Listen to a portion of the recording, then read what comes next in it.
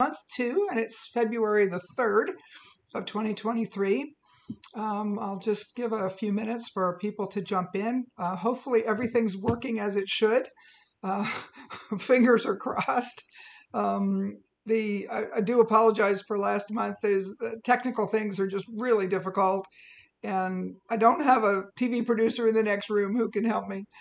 So when things don't work, and they work when I check them, and 2 hours later they don't work. So it's scary and frustrating, and all of that. So I hope that we're in good shape now, and everything looks like it is on my end. So I'll just start by saying that I talked with Alex this morning. Very happy to hear from her. She is coming along. Of course, she's home now, and she's hoping those bran muffins kick in here pretty quick. If you've ever had to take some serious pain meds, you know that they come with they're a mixed bag. They're a necessary evil because they do tend to give us what the television ads calls a sluggish gut. So she's kicking in with the bran muffins, hoping that that's going to work here. And she's also been told that greasy fries and guacamole can do the trick. So that's for lunch for Alex today. John's taken really good care of her. She is glad to have the bad parts out of her body. She feels very confident about that decision. She feels the love and support and light from everybody and appreciates all your great thoughts. It's hard as a public figure to go public with this, what's really private, but she knew that she could be helpful to people. So, for example, in talking about this with my husband, he said, "When was your last mammogram?" I went, "Oh, a year or so ago. I get one every year." So I pulled out my calendar in my phone and I looked, and I just, because I could search the calendar, and I went, "That can't be right." It was October of 2019, 3.5 years. How could that have happened? I couldn't believe that. But I checked with the location where I have my mammograms done, and sure enough, that's when it was the last one. In those times, I had changed, we got rid of the landline telephone number so that they didn't have my cell number, and we had changed email addresses. So those kind of things happen, and then the pandemic and all of that. So that same day, having that discussion with my husband, which actually was while I was at the orthopedic place getting my knees looked into, right that day I scheduled a mammogram. I had it 2 weeks ago, and this week I got that good message that's said everything's clear, see you next year. And so I've already scheduled next year's mammogram. So if you're due to have one, and to remind all your friends, everybody, this is just normal part of good health screening and the process. So it's not a big deal. I've gotten done for every year since my early 20s. So it's just part of what we do. And how it went 3.5 years that I didn't have one is beyond me, but that won't happen again. So I have scheduled, like I said, next year's already. So that's great. Of course, Alex's attitude is really terrific. I shared with her a photo that was shared with me right after Alex's public announcement, right away. And she and I had talked before that, and I said, there's going to be people who want to make you a quilt. Oh, no, I don't want that. I don't want that. And I said, I know, and I'll make sure that doesn't happen. So, okay, that'd be great. So sure enough, within a very short period after Alex's announcement, I was contacted by someone on Facebook who was putting together right away a quilt for Alex. And I'm afraid I shouted with capital letters, and I wrote back, "No, stop. Please no, Alex doesn't want this. The thought is wonderful, but that's not what she wants. And there are other ways to help and to be supportive." So and at that time, the scarves, the infinity scarves and the pillows were just being, we were talking about it on the quilt show, and Alex was showing how to do all of that. So this person was great. She jumped right in, changed gears. And so she has shared a picture with Alex this morning, and you'll read more about it in an upcoming newsletter. She got a group of friends together. I think they're in the Boston area, and they started making these infinity scarves and donating them to local cancer treatment centers. As quilters, we don't know that the whole world doesn't sew. And there are probably patients who don't have someone who can make something special for them like that. So being able to do that and donate those in Alex's honor is a great thing. And she was thrilled with the picture. So we're going to hear more about that in upcoming. So Sally, great job. Way to go. if you're here, and I'm sorry I shouted at you. So, okay, so let's get into, oh, and the pillows, that heart-shaped pillow Alex said this morning, that has been a lifesaver because you can't roll over and you can't turn just right. You just can't get comfortable. And being able to support her arms in different positions, she said the pillow was wonderful. So that's important for you to know too. So, okay, so let's talk about things here. Month 2, Homeward Bound. First, I'll remind you again about the resources that are out there. First are the videos. There are 2 videos this month that Sarah has done, one on stems and one on circles, not surprisingly. So do watch them completely. They're there to be a big resource before you start, okay? The pattern, of course, read the words in the pattern. I have a tendency to just jump in and think I know what I'm doing, but it's always helpful to read the words because it'll explain things. My blog, I like to think, is extra helpful for people. I write it once a month on the Quilt Show's block of the month, so it comes out about the first of the month. When this month we released month 2 a day early, I just changed the schedule date and immediately released my blog too, because I had put information up there too. That's the one chance that I can get and write and talk to everybody and say, here's things for you to know. So take advantage of that. If you, I always know when people haven't based on the questions that they ask.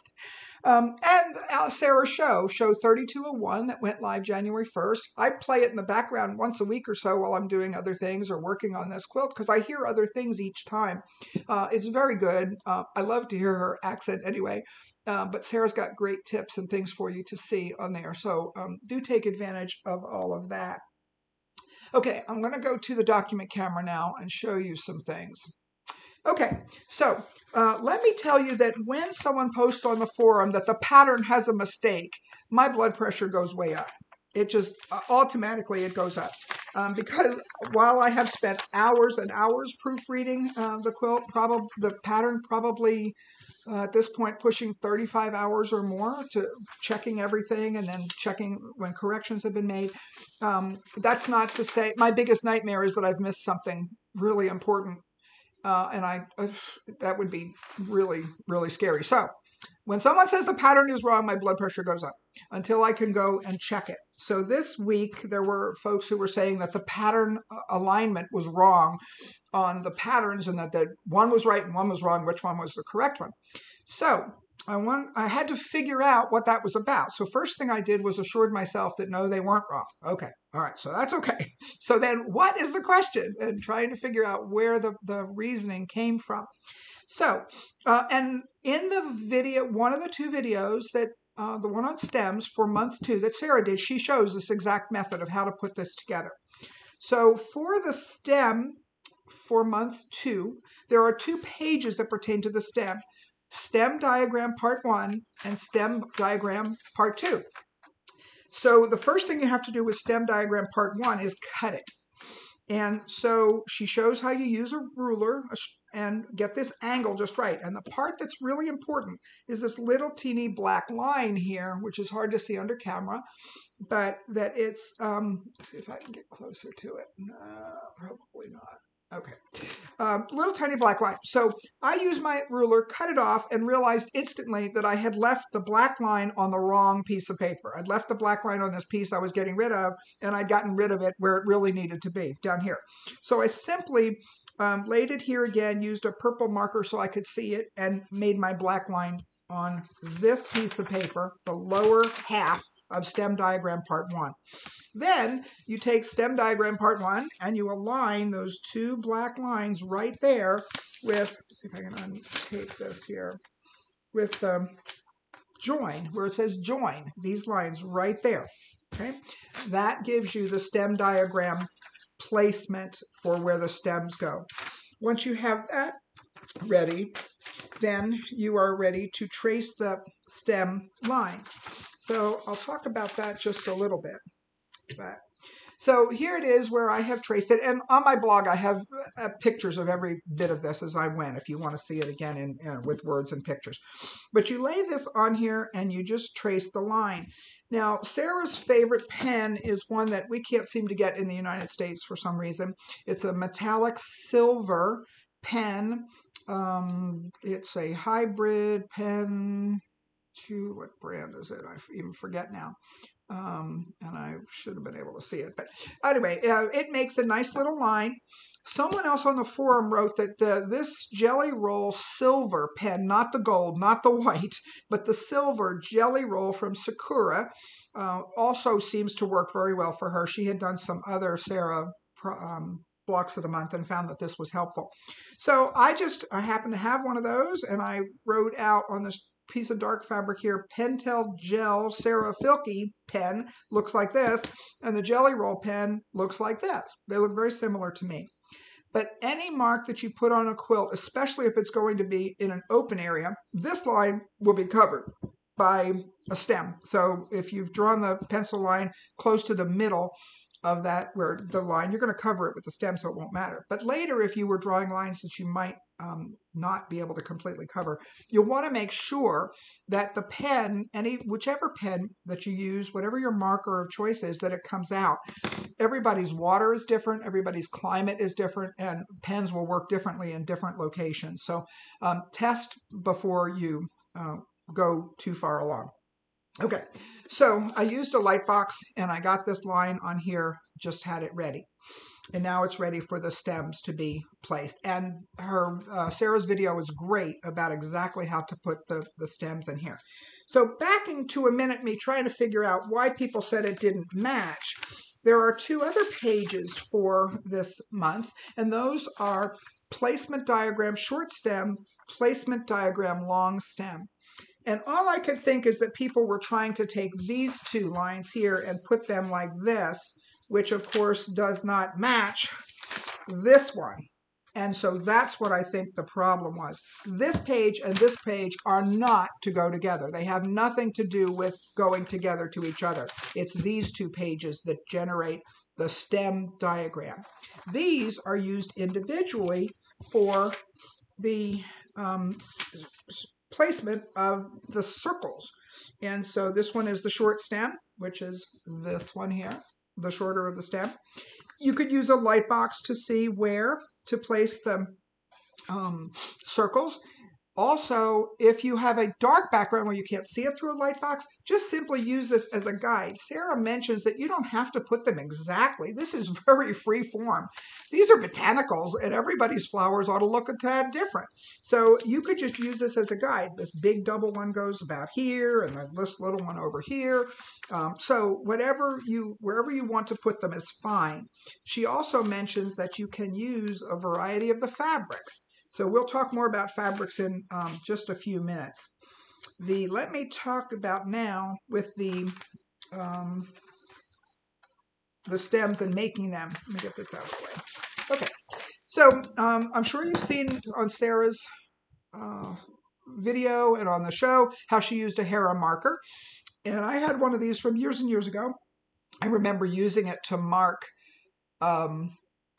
straight lines for hand quilting through a quilt sandwich that was already basted, all 3 layers. This will make a nice crease long enough that I could see it to hand quilt it through. I can't mark the entire quilt for, half a year's worth of hand quilting, but every day if I had straight lines, I could use this to mark it. And then I put it away, and as I don't do a whole lot of hand quilting anymore. So, but that's her method, and she shows a great way to do that she uses very successfully with her Hera marker. I've tried her method. I don't have, like some other people have said, I'm having a hard time getting this where you use the iron in this hand and this one to get those little edges turned under. But that's just, I'm sure that takes practice, and so I just haven't gotten there yet. The couple of different pieces, this is what Sarah's looks like when she's marked it a 1/4 inch finished. It's a 1/4 inch finished here. It's about an 1/8 turned in on either side. And it's really just 2 layers of fabric. It's not at all bulky. And that's the way she likes to make hers. The way that I typically make mine, and that I find that has worked pretty well for me, and I've actually put this one on here with little dots of glue. I cut my strips 3 times the finished width that I want. So if I want a 1/4 inch finished, 3 times a 1/4 is 3/4, and I cut out a bias strip that's 3/4 of an inch.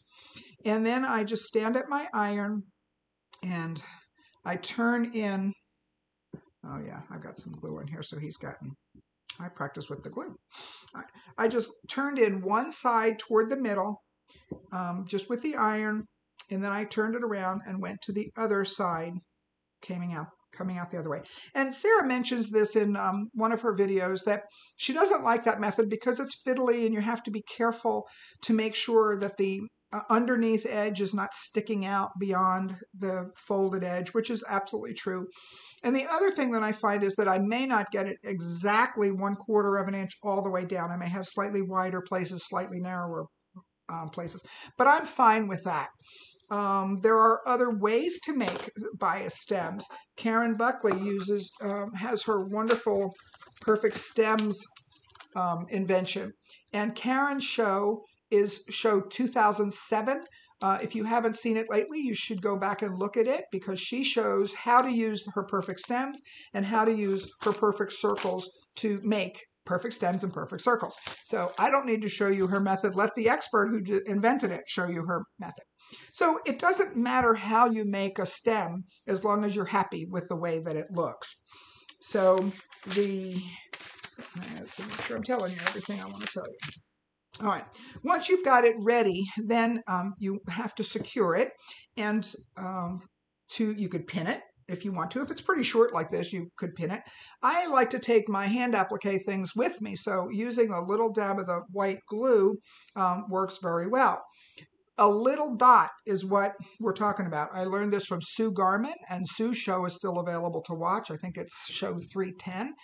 And she shows a teeny, teeny, teeny, teeny little dot of glue. And we're talking about, that's a pretty big dot of glue. That's actually big in the grand scheme of things. Little dots, tiny little dots. Okay. And you just need to put them, you don't have to smear a line along where you're going to place it. Just, every inch or two is fine, depending on how tight the curve is. Little dots. Okay. And that back in there. All right. Then you just take it and place it along the line and use your fingers to hold it and get it in place. Sarah's video says that she believes that you shouldn't use an iron to dry it, because it tends to spread that dot out and make it larger, and she's correct. I didn't know that, so I made her videos I got them the week of Christmas, but I started making this quilt in September. So there's a lot of things on her videos that I wish I had known before. So do take advantage of them, but it's just a matter of getting it in there where you want it to be placed. It only needs a couple of dots, not very much of glue. Now, I like to do hand applique, but I do it where it really matters on the smaller things. These stems is such an easy way for me to do it by machine. So on the blog, I posted a link to Alex's Neutral Blooms class, which was last summer, I believe it was. She has great video. She's got a much better setup at her sewing machine than I do. And she shows this exact stitch. It's a blind stitch. Here I've got it in white thread so you could see it. But if you use it here, a dark thread that matches very, very closely, you're not going to see it at all. It's a simple little blanket stitch. Mine is set like Alex likes to use hers too. It's 3.0 in length and 1.0 in width. Play with your machine and see what it will do for you and how you like it. I put it over here in white so you could see it. On this side, I said, well, what would it look like if I did a zigzag? And yeah, I didn't care for the zigzag at all. So the little stitch is very nice, and you want a good thread that matches as close as possible. So this is one of those half-yard pieces. This is matcha, one of the pieces that we got in the kit. The other one for making stems is this. So I just want to mention one more time that we each got half-a-yard pieces of each of these for the kit. They came separately later, and you'll want to make sure you have whether you're hand appliquing or machine appliquing. Look how great that matches that thread. This is color 275. It's the 80 weight thread from Quilter Select. I know that because of the orange stripe, and it just blends beautifully. By hand or machine, you wouldn't see these stitches at all. On a darker thread or fabric, you're going to want a darker color. so that it also matches. This one is the 60 weight fabric thread. I know that because it has the green stripe on there, and it's a cotton covered poly. It's a little bit thicker than this one, has that feel of cotton, so you may like that really well. When I'm doing hand applique for like the berries and those other things, this is my go-to all the way. The Quilter Select pre-wound bobbins. They're all the 80 weight the 80 weight Quilter Select, and I never don't have the color I need. Every color that is in there will work just fine somewhere in my quilt. I also use these for binding my quilts. I like to turn the binding to the back and hand stitch them down. It's a very strong, fine thread, and you don't see the stitches at all. So thread makes a difference whether you're hand appliquing or machine appliquing. Sarah also talks quite a bit about this in her videos, so take a look at that.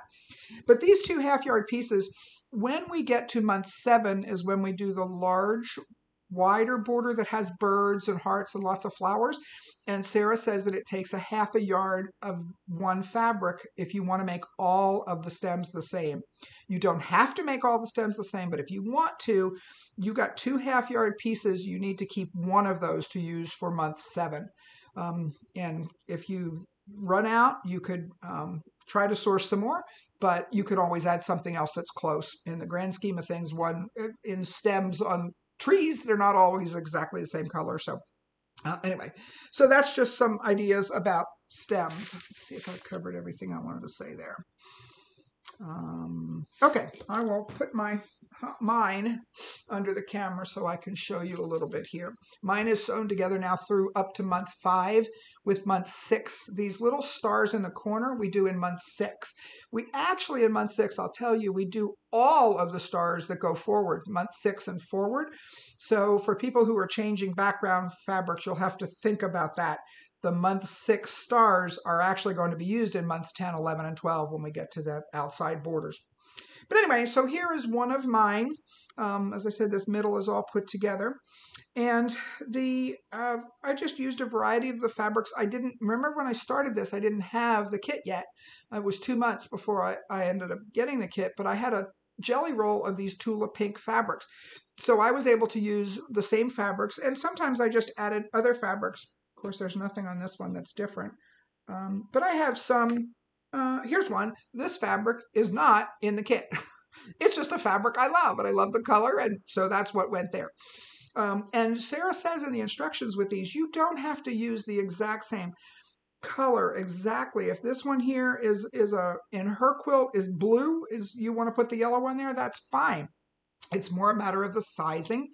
And someone else had already said, again, that the pattern was missing. And again, my blood pressure went up because it said not all the circles are accounted for.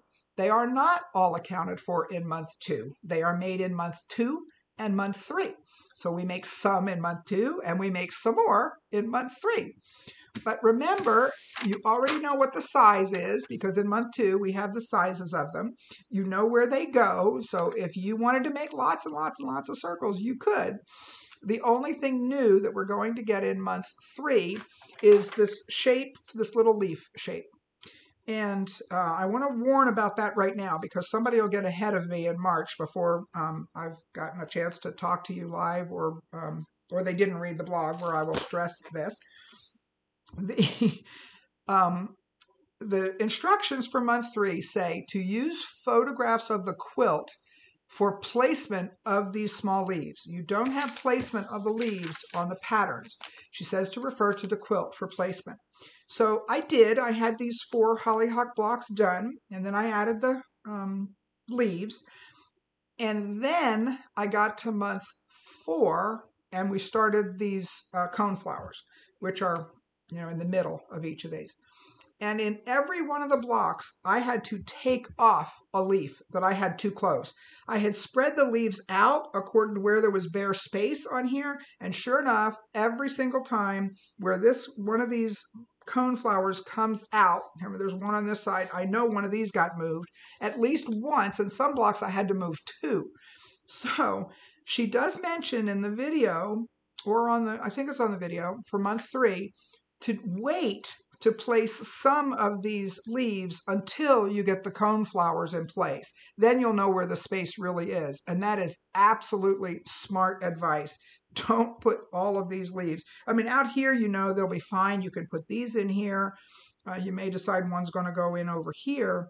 But if you put them out here where you would be inclined to put it, I'm sure here to tell you at least one of them will be in the wrong place. And when you lay out your coneflower, you're going to have to take this one off and move it so that you can put the coneflower petal and then go back and add the leaf. I did it a lot and I wished I hadn't had to. Now, if you read my blog, you know why I have a leaf out here. If you haven't read my blog, it's just a secret and you'll never know. So these are just some of these. Pictures. Okay, so I'm not going to talk more about making the circles other than Sarah shows exactly how she used these templates. This little plastic template is used as a guide for her in deciding what she wants in the middle. The inside ring is the size, the finished size, the outside ring is the cutting size.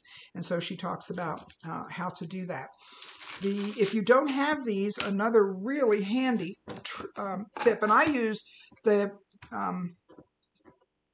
Perfect Circles. I use Karen K. Buckley's Perfect Circles. I made all of my 116 circles, month 2 and 3, with this. Here is a handy dandy little tool. You can get these at the office supply store. This one happened to have been sold back in the 80s when we were doing a lot. I was doing a lot more of hand applique. It was sold by an applique teacher named Pat Andriata.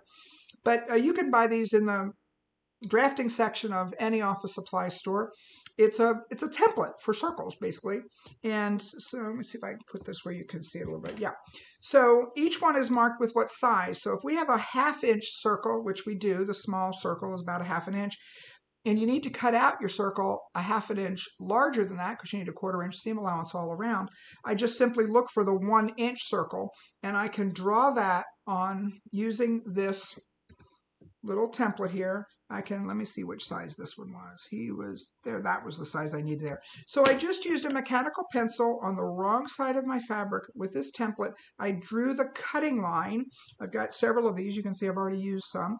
I just mark them off. And then at night, when I'm sitting in front of the television, I can just cut those out on the line. And I use quilting thread because I have a lot of it to pull the stitches together.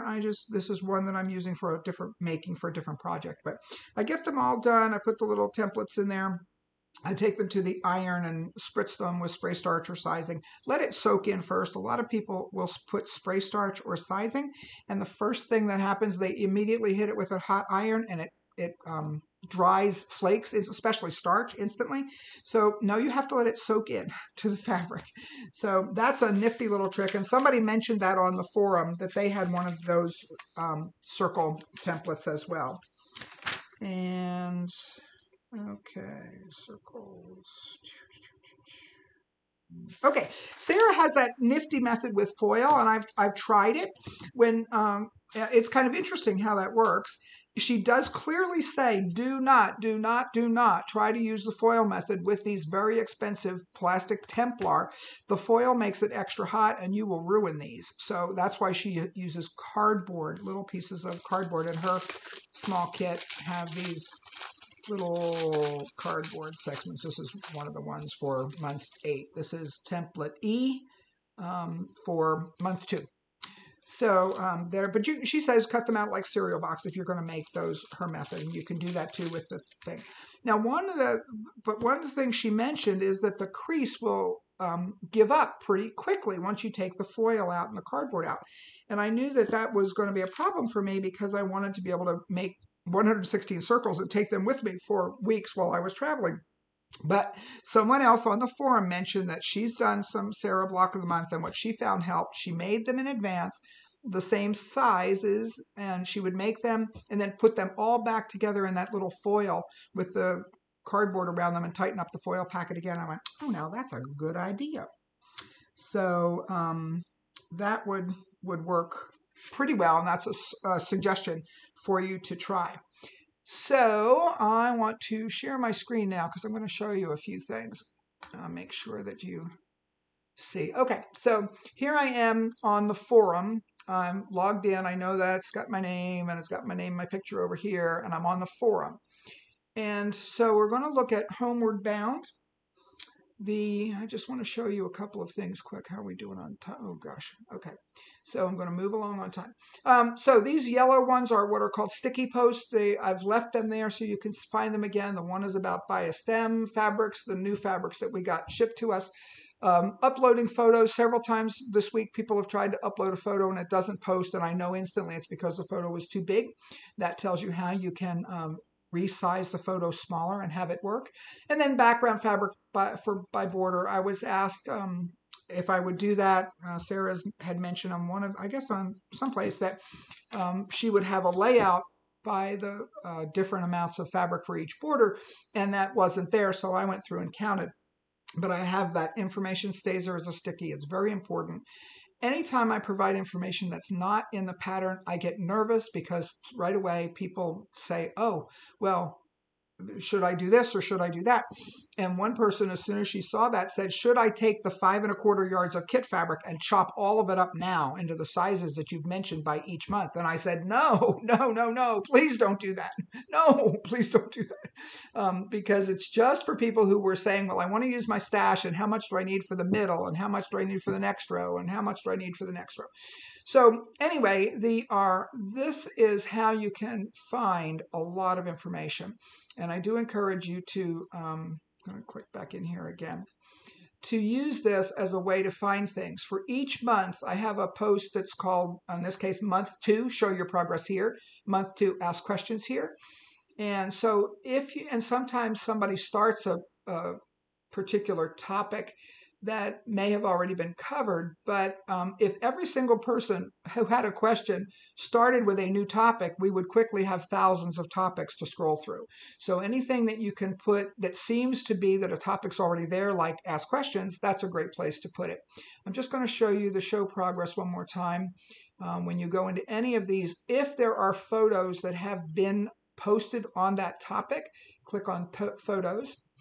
And it's only 2 days into this. So far, we have 2 photos. Helen W. is doing a dark background, and I forget who this person is, but she got hers made at this point. She's gotten a good start and gotten herself ready there. So anyway, that's how you can see just the pictures. And then if you wanted to see the actual posts, you click back to posts and then scroll through them.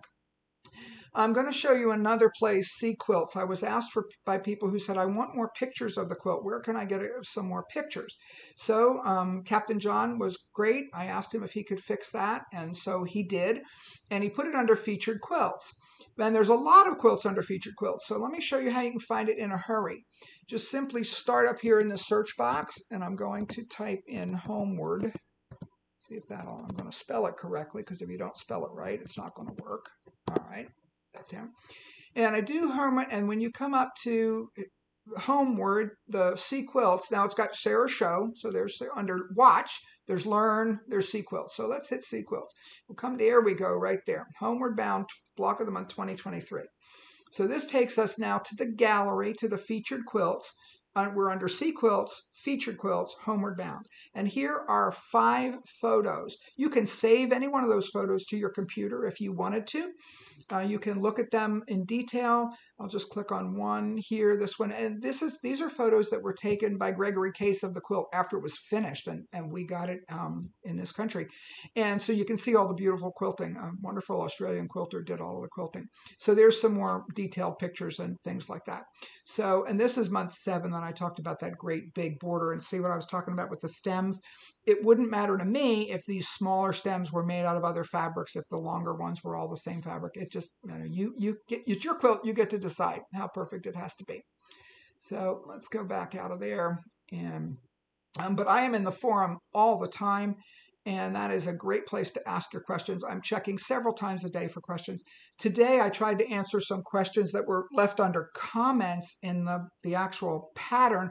And in each case, when I answered it, I got a little pop-up that identified my answer as spam. So it didn't post the answer. So I got to get that figured out with the Quilt Show people and see if we can get that straightened out. Okay.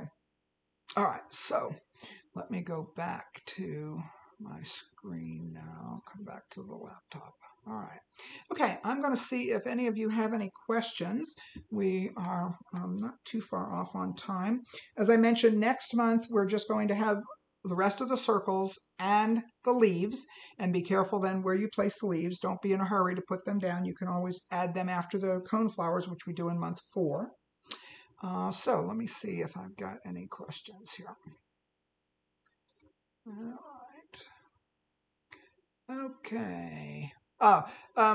The first question that I saw up here is, what about that small circle? In the video, Sarah mentions that her foil method can be used for all but the tiniest circle, the 1/2 inch circle, and she would talk about it a little bit later. But she hasn't mentioned that yet. So I wrote her just the other day, and of course there's a 15-hour time difference between us, but I wrote to her yesterday, and I haven't gotten an answer yet, asking about that small circle and what her technique was for that. So as soon as I get that, I will go into the forum and I will start a new topic called Sarah's method for 1/2 inch circle. So as soon as we get that, which is great, so that's really helpful. I wondered if anybody would ask about the quilt behind me. The quilt behind me is called Full Circle. That's half of it. It's not the quadrant on the left, but behind my head isn't finished yet, but it's getting there. I'm going to have some big information about that a little bit later this year. I'm going to be real excited about it. So I've been working on it. That takes a lot of work. The pattern is Full Circle, and it's by Wendy Williams, Australian designer Wendy Williams. She made our Color My World quilt. So, all right, I'm just looking here to see. I've got a lot of people from lots of different places. Somebody says Vero Beach is nice and warm. We're sunny today, but cold. We were rainy all week. I'm happy to see some sun. Yep, I mentioned that's Full Circle. Liverwar, yep. And hi, everybody's cold. Yep. Rondi said, when Alex go as a public figure, Alex can do so much to help with people, making sure that we know to get our screenings and get taken care of as quickly as we need to. Okay, let me see. And they've got a link there to my blog. So, all right. Whatever your method is for any of these things, there are lots of other ways to make stems. We've only touched the surface with just a couple of methods. So there's lots of ways. And I don't use, Ellen asked, did I use stabilizer behind them for machine applique? I didn't need to do it on these narrow ones, especially I think with my method where it's 3 layers, they're a little bit thick and a couple of dots of glue. So I didn't find that I needed stabilizer behind it, but you will have to see. And they asked about my blog, which I've got in there. Oh, I was going to show you that too. We're running long, so I won't go back into there. But you can find the link to my blog. Go back into Learn to Block of the Month, Homeward Bound. And there's one of those options is Facebook Live Barbara Black. Click on that, and there's a link right there directly for it. Now you can also Google my name, and it'll show up too. Yeah, and then clicking on those pictures, Carol Grant mentions that when all those photos that I showed you, the features, you click on that picture and it'll zoom in as much. You can see it really close. And as I said, you can save those photos to your own website or your desktop or wherever so you can see them again. When I get information back from Sarah on that 1/2 inch circle, I will provide that in a forum topic that will be clearly visible that you'll be able to see it. Yeah, okay. So let me go back to myself over here. Okay, so I do go onto Facebook and on YouTube and see if there's more questions later. Sometimes people put a question later and I try to answer them for you there. But I'm on the forum all the time to answer your questions, so that is great. And please share those good tips. It's the person who shared the tip about being able to stack up the circles inside the foil packet, that would help keep the creases. I thought that was brilliant, and that never would have occurred to me. So that's great information, and sharing your pictures and your progress are terrific. Also share on Facebook and Instagram. Make sure you use the hashtags that we ask you each month at the very end of each month pattern. It tells you what hashtags we ask you to use so that they can be found. I know Sarah's watching from her side of the world. She wants to see what you're doing as well. Because remember, we're the only people in the world that are making this quilt right now. So that's really terrific. Okay, so get your mammograms, hold your buddies close, make things that you can help other people with, and enjoy making Homeward Bound. Till next time.